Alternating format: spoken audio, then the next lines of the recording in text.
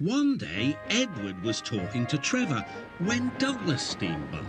He was pulling a train of heavy coal trucks. "Come on, Edward. Stop gossiping in the sun when there's work to be done." Later, Edward spoke to Douglas. "Trevor and I are old friends, and you and he have a lot in common too." "Och, aye," quizzed Douglas. "And what'd that be?" "Scrap," said Edward quietly. Douglas gasped. "Don't mention that word. It makes my wheels wobble." "It does the same to Trevor," replied Edward. "He was being sent to the scrapyard, but the vicar and I saved him, and now he's really useful again. Even so, the Fat Controller certainly does need another steam engine here." "Aye, and quickly," sighed Douglas. That night, Douglas was still working. He had taken the midnight goods train to a station at a faraway part of the island where only the diesels work.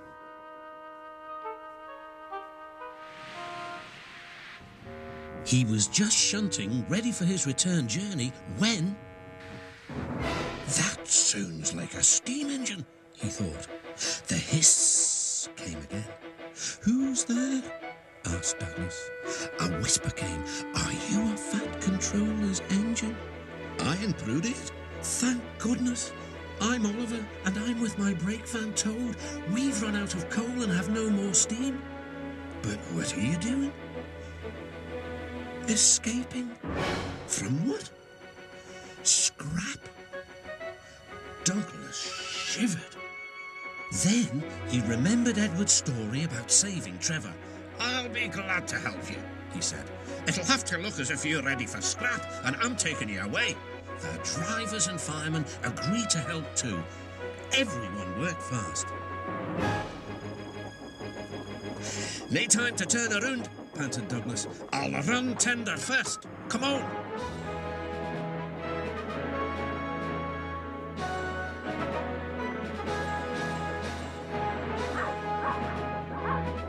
But before they could clear the station, they were stopped. "Aha!" exclaimed the foreman. "A Great Western engine and a brake van too. You can't take these."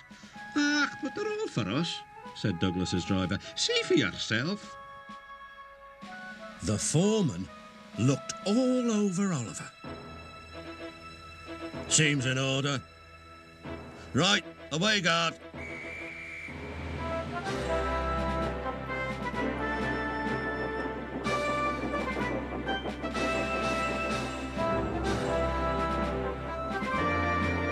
"That was a neat thing," puffed Douglas. "We've had worse," smiled Oliver. And they forged ahead.